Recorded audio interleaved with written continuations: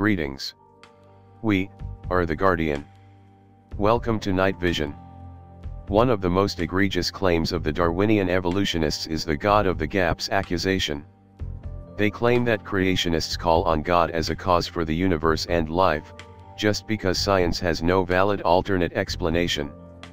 In other words, they say that claiming that God did it is a cop-out, just because there is a gap in their understanding.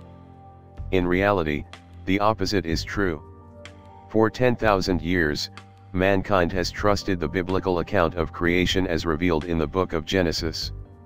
But in the mid-1800s, a minority of scientists began embracing alternate theories for the beginning of the universe and life. Fast forward to the 21st century, and their theories now dominate the scientific worldview. But, if their current theories are fairly new and unproven, then it is actually they that are guilty of gap theories. In order to justify accusing creationists of pulling the God card, they must present a more valid theory, and that theory must be based on evidence. So is that what we find? No.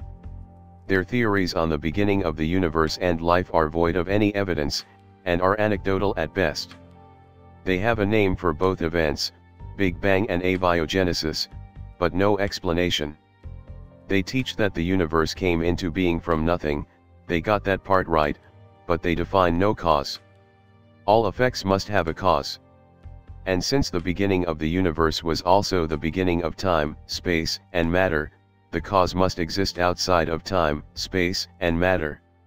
The creationists say that's God.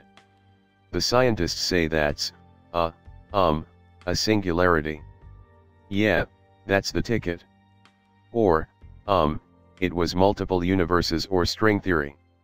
Anything but God. Their theory on the beginning of life is no better. They call it abiogenesis. All life came together, all by itself, from non-living chemicals. Their theory is literally impossible. The most basic form of life, bacteria, is so complicated, to think that it all came together by itself, is beyond credulity. The problem? No evidence. So don't buy into their fairy tale theories. Instead, go with the history and evidence of Genesis. In the beginning, God created the heavens and the earth. Peace be unto you, and your house. Amen.